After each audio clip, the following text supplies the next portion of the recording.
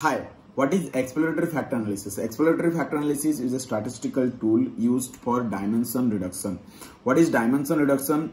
Let's say one researcher, used many kinds of variables in his research, and there are similar types of variables in his data set. Then he can club these similar kind of variables into factors by applying EFA and reduce the dimension of the variables.